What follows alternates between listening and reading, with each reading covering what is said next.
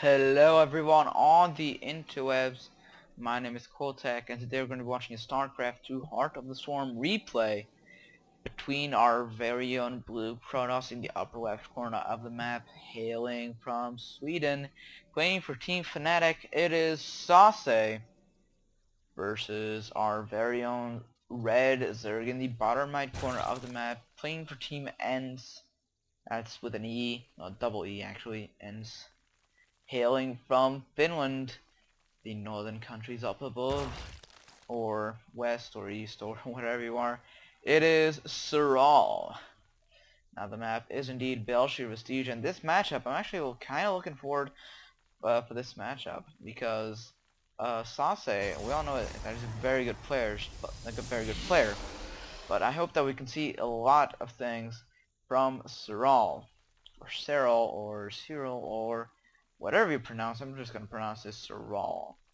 Like I said, the map is Belshir Vestige. Quite the map, I have to say. Quite the map.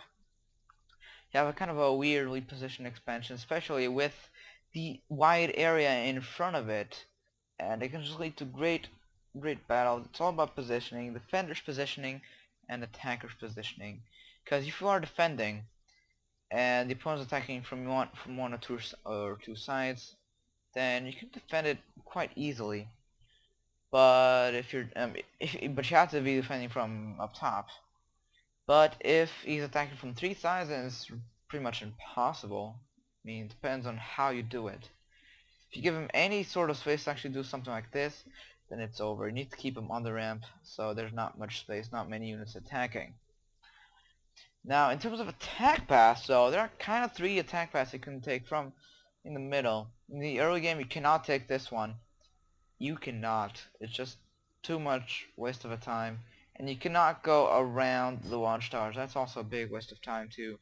And you won't do any sort of pressure if you go around. You can only go around the watchtower, but then it doesn't make that big of a difference, does it? Because he sees it, what can you do? Nothing.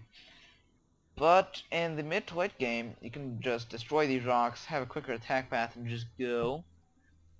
Or you can also go on the watchtower. You can go around the watchtower, which, if you're not controlling it, and you know the opponent is, and you want to have the element of surprise when attacking, then going around is great, fantastic. But if you do control the watchtowers, then there is no point in actually going around, unless you want to snipe one of the expansions.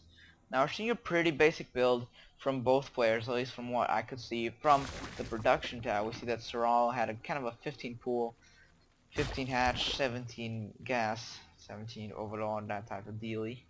He just went for spawning pool first, which is nice versus Protoss. It is really typical. You have some sort of a defense early on. You can kind of get the larva, the spawning larva going on with the queen. But for the Protoss player, we're actually seeing kind of a defense here with the Zealot, but the Zerglings managed to go around and get in without any sort of troubles whatsoever.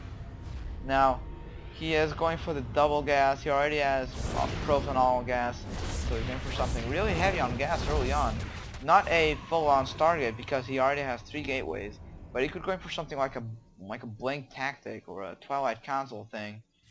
Oh, but it seems to be a 4-gate safe expand going on for Sase. Quite ingenious, I have to say. Quite ingenious. Yeah, you could just fit a Zealot in there and just block the entrance off, no problemo. Now, Serral getting that Zergling speed right off the bat, getting those injects on without any sort of problem, getting the creep spread on. I'm not sure if that is kind of a great call. It's actually a good call. You want to get that creep spread on just for scouting and movement. Just better engagements in general. Especially if you're defending, it's really good. If you're attacking, even better.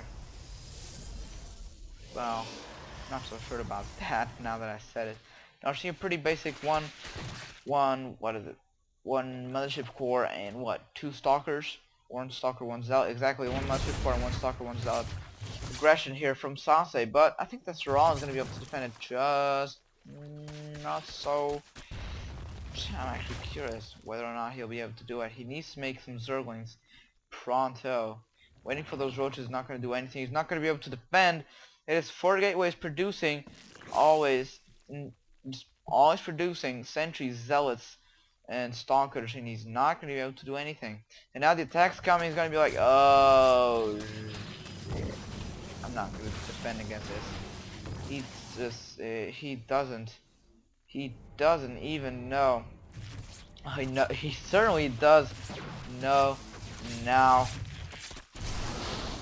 And he is just panicking.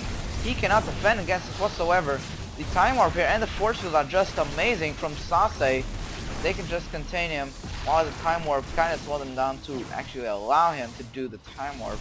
Even if those 5 roaches pop out, they're not going to be able to do anything. Of course those drones could do something, but not much. That queen might actually be able to actually get out. But if it does get out, what will it do? Absolutely nothing. Now the roaches, they're all getting sniped before they're even doing damage. The force field here was just amazing. They contain the roaches while the zealots just went there and just stabbed them just like butter with a hatchet, an axe, pretty much. A chainsaw. That was the word I'm looking for, the chainsaw. Now the zealots are all dead, are pretty much all dead, but then again, there are just a stalker. Okay, the zealots are not dead whatsoever. Oh, they're Lord and G from Serral. Not even GG, just G from Serral. Even despite that attack, the supply was about even. I think that was all because of drones. Oh, actually the army supply was pretty much even. But still, it was just this really good aggression early on from Sase. And Serral was just too committed in the economy to actually be able to make units in time to actually just defend against the pressure that Sase had, which was a safe 4-gate. And it just worked on so many levels. Even if he couldn't fully destroy his base or cause a defeat, he just knew he had the economic advantage and the army advantage and the technological advantage. Thank you all for watching, and I'll see you all next time.